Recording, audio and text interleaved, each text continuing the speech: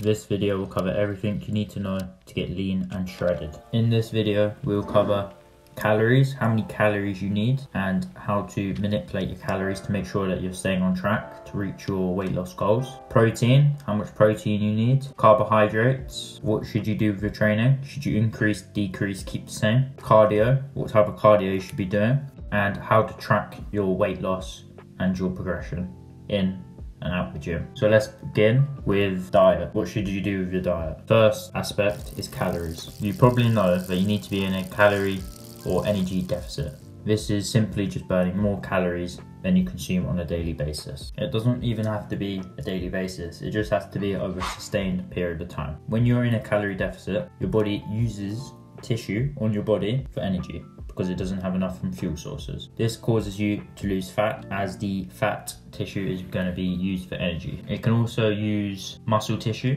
However, we'll go over ways later on in the video to minimize this, to make sure you're minimizing the amount of muscle you're losing and maximizing the amount of fat that you're losing. It's also important to mention that the body will always prefer to use fat for energy than muscle for energy, because it wants to preserve the muscle that it built, because it spent so much time and own resources to build up the muscle. Because it needed it, it would prefer just to use the fat for energy. So how many calories should you be eating? I recommend going on an online calculator. I'll link one in the description down below.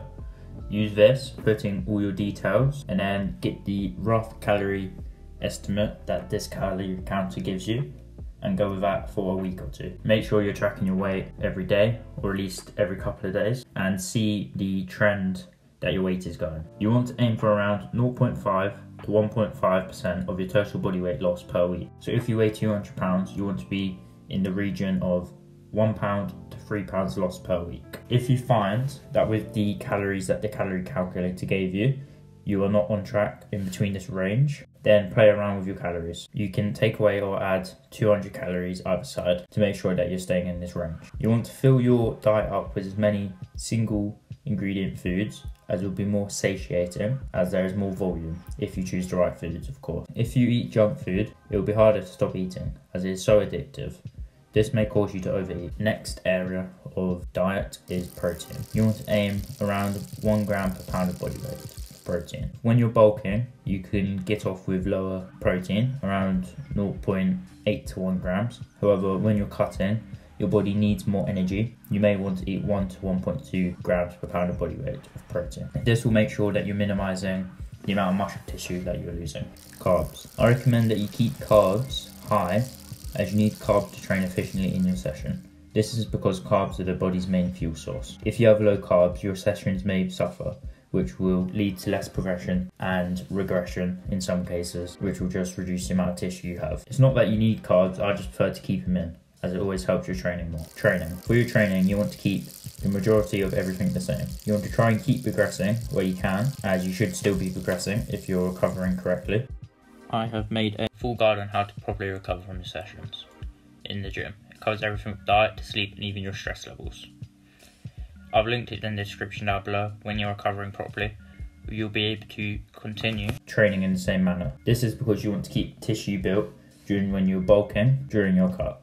You don't want to lose any tissue, as that will just ruin the physique that is left at the end of the cut. I recommend keeping the majority of the volume the same. However, when you get lean, you may want to swap out a few exercises. Say squats are causing too much fatigue, you may want to swap it for a leg press or something similar like that. So the movement involves less stability with your core, because you have less fat and weight around your core, so it'll be harder to stabilize. So you may want to swap it out for a more stable, more externally braced exercise, such as a leg press. Cardio. If you want to do cardio to increase your total daily energy expenditure, choose a form that is not overly taxing, so that it will not hinder your recovery. Some examples of low taxing cardio is treadmill walking on a slight incline. You could do cycling on a bike. These are all low fatigue exercises which will help to increase calories. At the start of your cut, you could do something as simple as, between your sets in the gym, you go for little laps and walks around the gym while you're resting. This will help increase your calorie output for the day, which will increase the calorie deficit, which will help to lose more fat. Also, it will help to save time throughout the day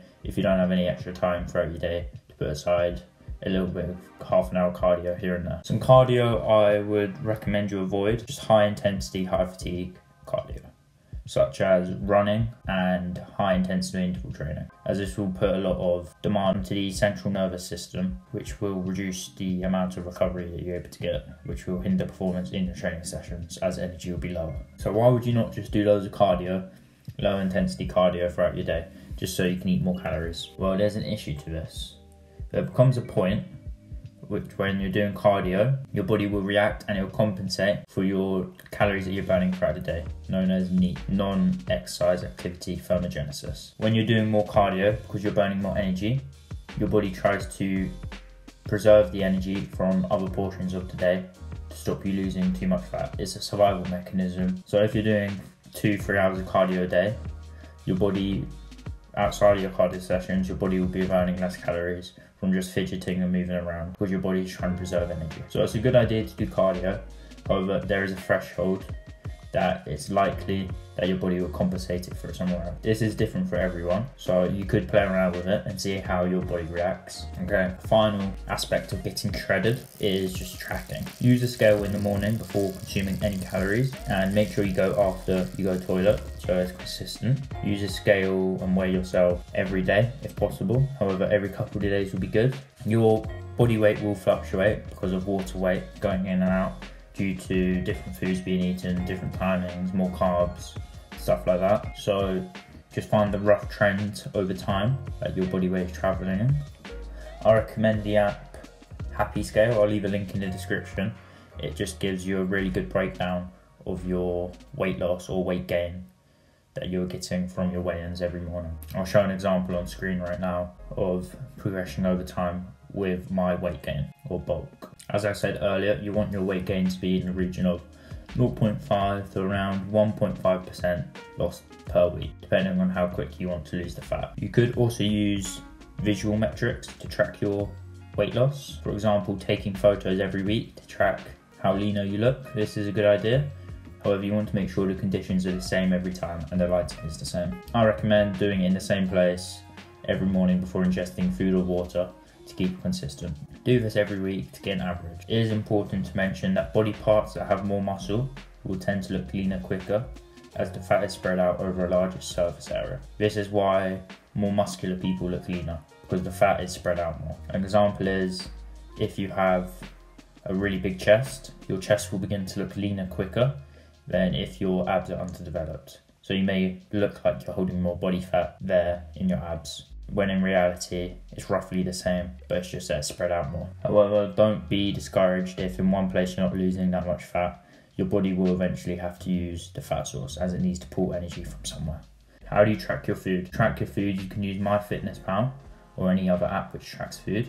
However, the main thing here is just be consistent with your tracking. I recommend around 3 to 4 meals a day. However, just cater it to however you prefer to eat your meals. It could be 2, it could be 3, it could be 4, it could be 5, it could be 6, it could be whatever you enjoy eating. Make sure you spread your protein throughout the day as always, because of protein synthesis and stuff like that. Okay, so that's everything we're going to cover. If you have any questions, just leave it down below as always and I'll get back to you. Thank you for watching and I'll see you in the next video.